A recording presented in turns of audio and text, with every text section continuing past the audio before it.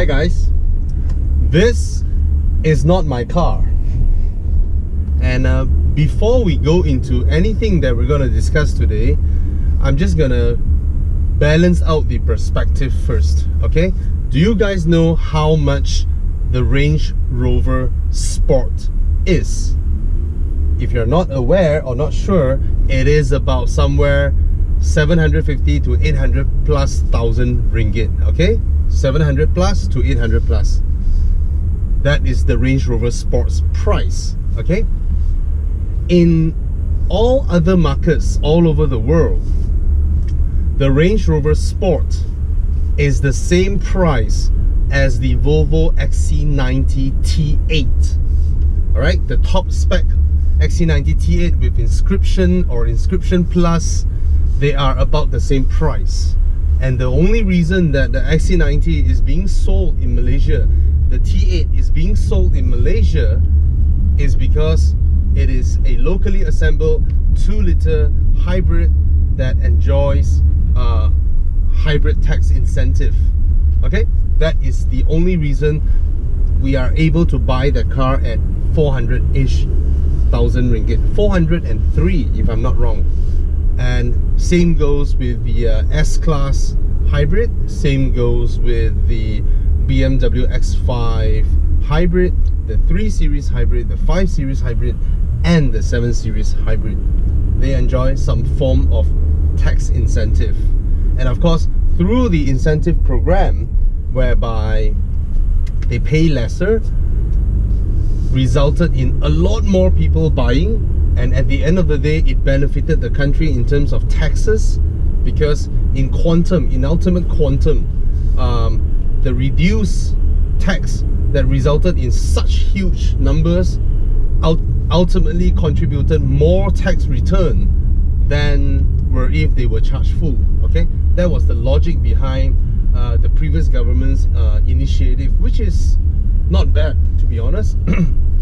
Now, this one is the Volvo XC90 T5.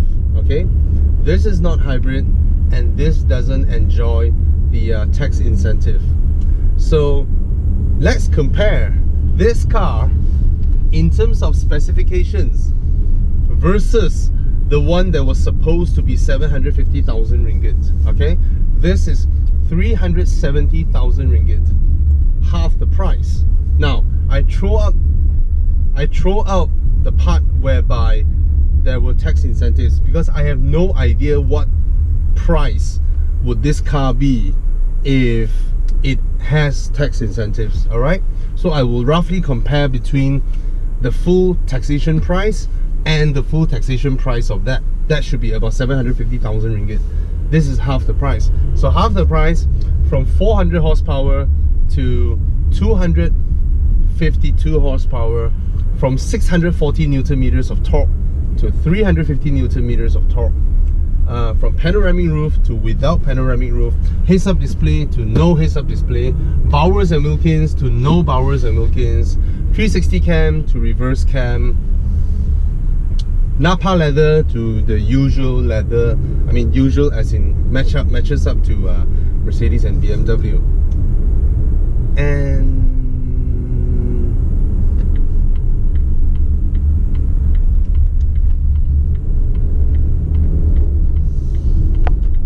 that's about it. So you lost about 150 horsepower, you lost about 290 newton meters of torque, and sunroof, and heads-up display, Bowers and Wilkins, Napa leather, rear aircon vents. No, I mean rear aircon control. The vents are still on the B pillars, right? The aircon controls, and some wood garnishing, and of course the hybrid mode has the crystal gear lever.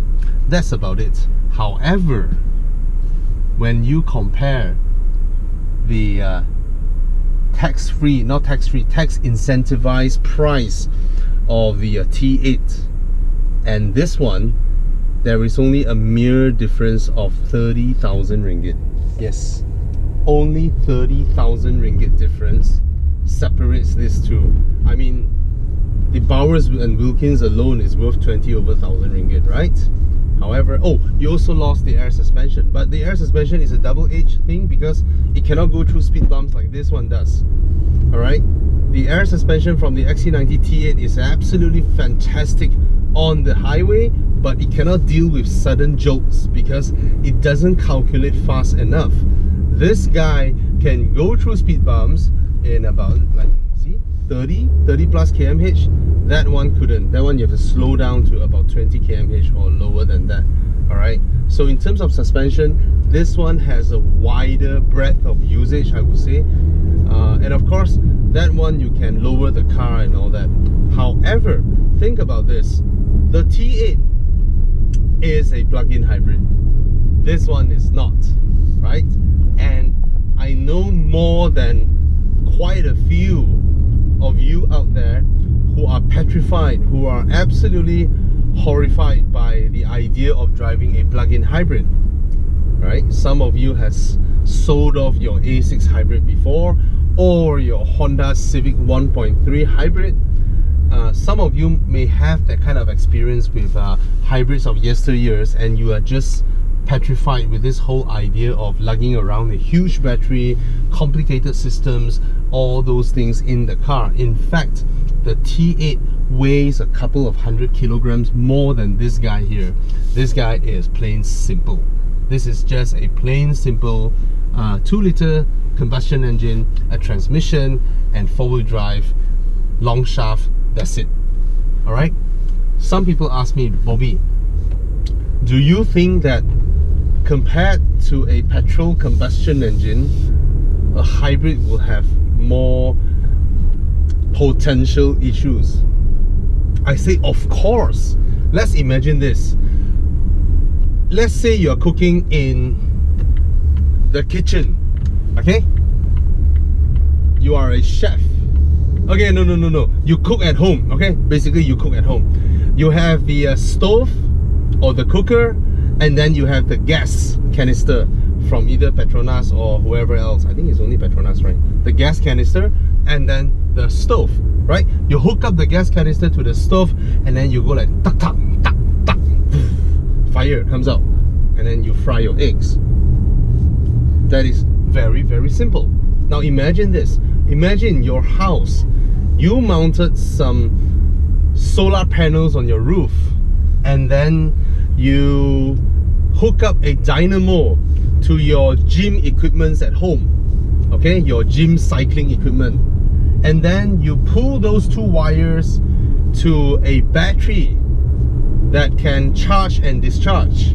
All right, and then you let, when the sun comes up, you will heat up the solar panels, the photovoltaic, and then they generate electric, and then the electricity is stored inside the battery. And then when you do your gym, you know, you run the dynamo spins, generates electricity, and then it also goes into the battery. Once it's fully charged, the battery will deliver the power to your cooking stove, which is electric now, to generate heat so that you can fry your egg. And in between all that, you have a couple of circuit boards that controls the power input and output, that tells the system, alright, the battery is full now, let's divert the charge directly to the cooker. Oh no, the cooker now requests a lower output, and then sends the thing back, vice versa. That will be plug-in hybrid, and the stove and the cooker would be a normal combustion engine. 100% you will have less potential problems because you have more things in the system, you have more chances of it going out. Like I mentioned, things that move might one day stop moving. Alright, so that's the difference between these two. If you want a fuss-free ownership experience, basically it's just a simple combustion engine, you can go for the T5, you know, because it's a lot lighter. You can feel the car feeling, even though it has less power, but it's more lively, I would say.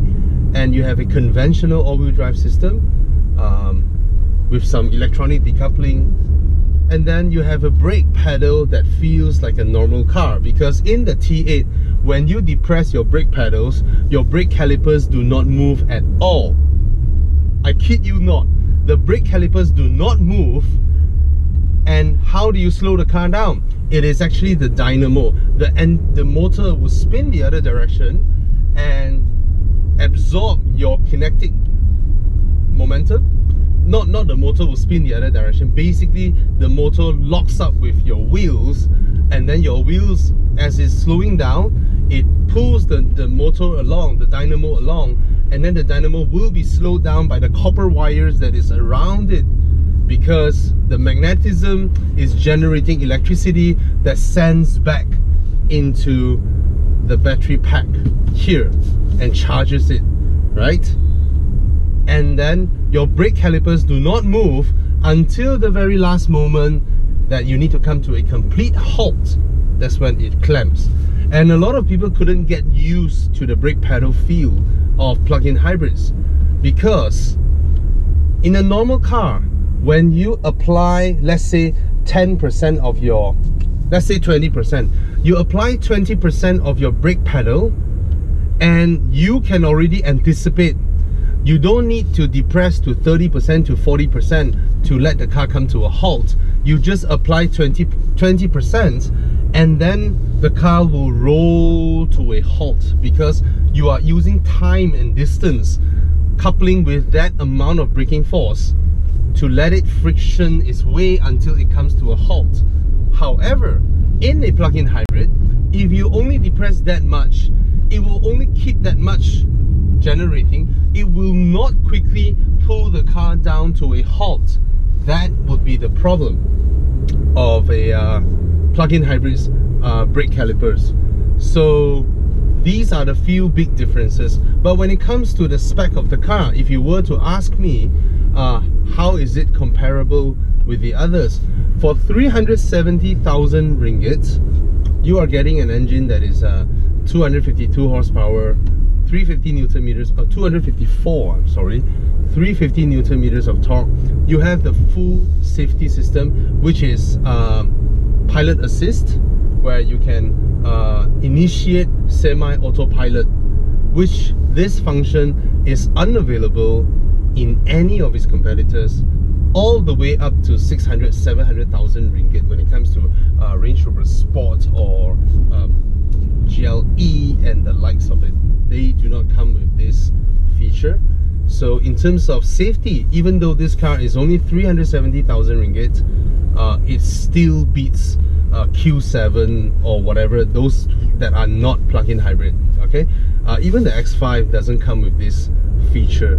Alright, why is it able to sell a full-size SUV with tax at only 370,000+, whereas the Range Rover Velar, which is also a 2-liter turbo, ends up at 500,000 ringgit? Is because Volvo went to extremes to take out the things that you do not need and only put in the things you need.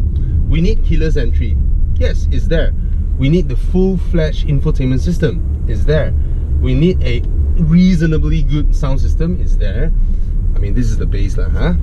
And then we need all the safety features that Volvo has to offer, and the full-fledged matrix LED headlamps up front. All this, the car comes with it. All-wheel drive, everything, it comes with it. The things that we don't need, the little luxury features, would just be the Bowers & Wilkins, and then the rear aircon vent control panel and things like that. And this car still gets the drive mode. I can shift to dynamic, and the throttle response and steering and braking feel all sharpens up. And it's still a very fast SUV, to be honest, and it handles well enough. The handling of this car is pretty good for its size, to be honest. The body control is what amazes me the most, given that it is so big, right? And then mid-corner braking, you don't really unsettle the car much. That amazes me. Alright, so this car, even though it's so big, it drives like a smaller SUV. But nonetheless, it is still tall. So if you're not, I'm not saying it handles like a sedan. There's no way it can handle like a Cayenne or a Macan. There's no way. The tall center of gravity of this car can be felt, okay? But it is way livelier than a Range Rover Sport. Way livelier by far.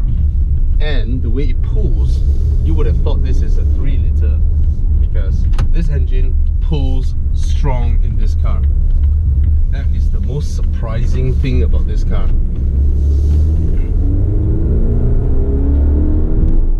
Full-size SUV. Yep. So I guess that's how it drives. That's the positioning of this car. I'm gonna find a place that is not so hot to do my walk around video. The brakes are good as well. I think I enjoy driving this, I mean, enthusiastically, more than my own T8. The T8 feels high-tech, feels like I'm going down the stairs holding a stack of really expensive glassware. That's the feeling. This one feels more chuckable, more throwable, more abusable, I guess. Yeah. Alright, cheers. But if you were to ask me, if you walk into a Volvo showroom now, they have the T8 and the T5. I cannot ignore the fact that they are only 30,000 ringgit apart, and you get so much more with the T8. So much more in terms of features. But like I mentioned, it's not just the features.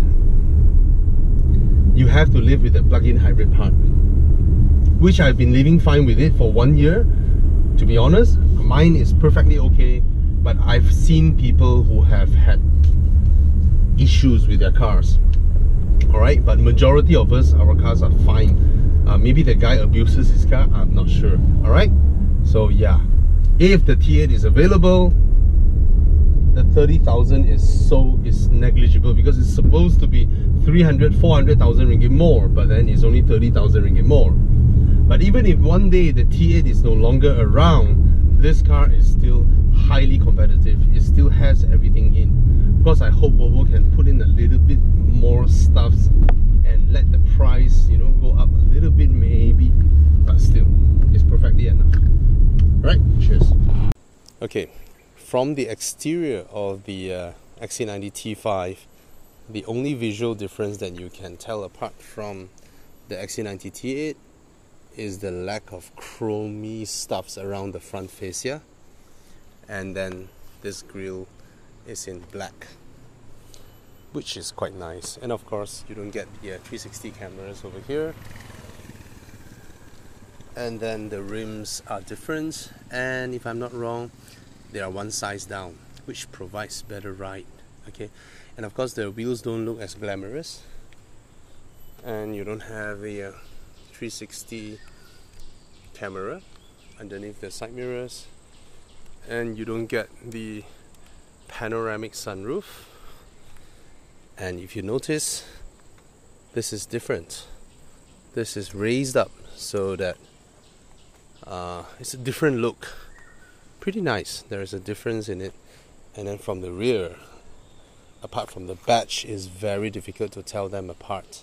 Right? So it's totally not embarrassing at all to have to drive this, because it's not D-spec until, you know, like previously the GLC 200, they don't even come with keyless, right? So in terms of exterior, the T5 all-wheel drive will have this badge. So I'm gonna give you a slow overview about this car. In terms of exterior, it is still a handsome looking car, and I reckon with that roof rail on top, it actually looks more family. It actually looks more down to earth, and more utilitarian, more off-roady. Yeah, it's still a very good looking car, and the black grille actually looks really good.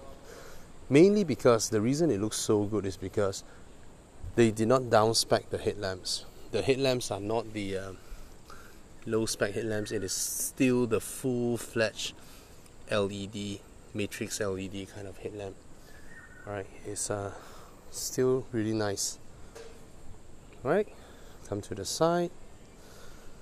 These Michelin Latitudes are fantastic SUV tires. You know, from the looks of it, you never thought you never would have thought that these are tires that are chuckable for an SUV. You would have thought it's 100% comfort, but I tell you, man, you can really corner with that.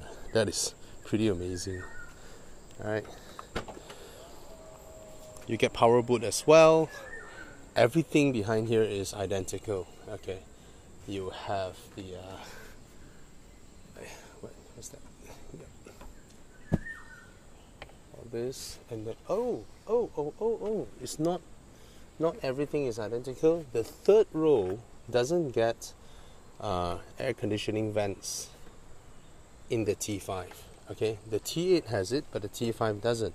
But then the second row's aircon vents are still there, so I reckon you still can channel air in. But of course, I didn't know they turned that into an option. I thought if you spec 7 seats, you should get the third row aircon vents. Now, here is the same. You still get the booster seats in the middle. And as we come inside here, ooh, mosquitoes. Now, the interior garnishing. Some people do not like wood garnishing, right? And this would work really well with them. Brushed aluminium, and is rather reflective, but is matte reflective so that it doesn't send glare into your eyes. Okay. The rear seats, they are reclinable. Oops. Let me show it to you. Okay. The second row of the XC90 is you can recline them. Okay. See, just now was level with this. That's a normal level, and then you can recline them relatively low. Okay, see that? Okay. And for my row as well. Yeah, I need to start the car. Tak boleh tahan.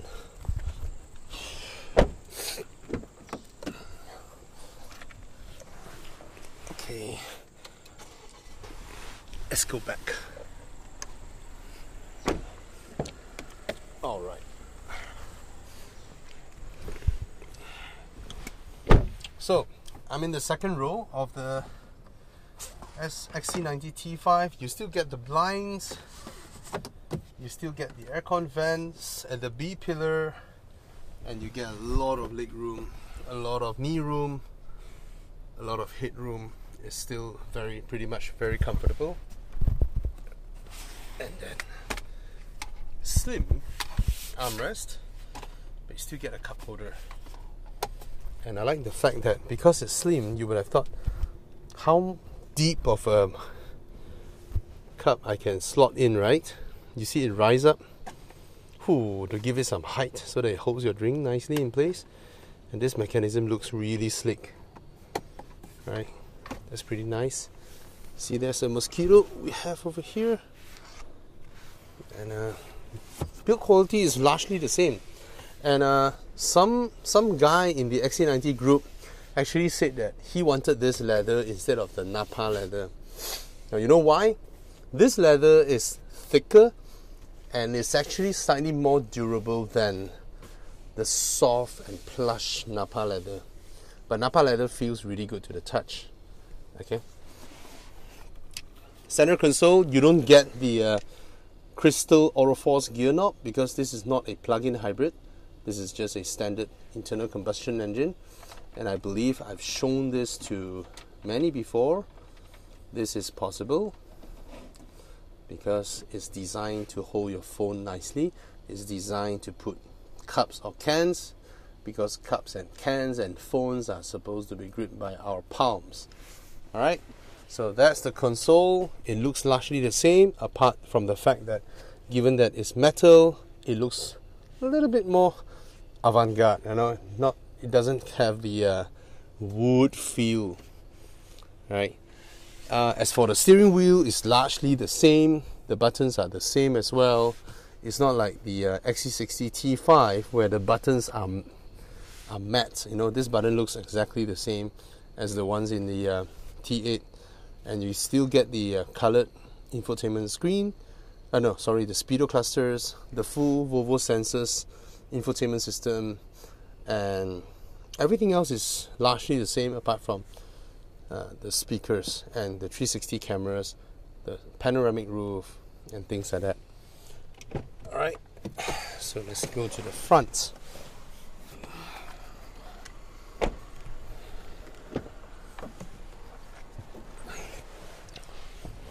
As for the seat adjustments, I only do not get the extension of the seat bench. In the T8, you can extend the seat bench out, and pretty much that's about it. In terms of memory settings, it's still the same. You still get two, both are memory seats. Both memory has 3 memory options, and then the other features are all largely the same. Alright, everything is the same. So let's recap this. Yes, it's 30,000 difference, which is not a lot. 10% difference in terms of pricing, but you get a lot more in the T8, and that's because it's tax-free. Not tax-free, tax incentivized. Alright, so one day when that is gone, we can no longer buy a car that was supposed to be 800,000 ringgit at 400,000 ringgit. We just have to go for this, which is still not bad, but compared to what the T8 is, there's no reason now to buy this, to be honest, if the T8 is still available. But if the T8 is not available, there are certain specs in this car still makes it class leading safety per se. Cheers.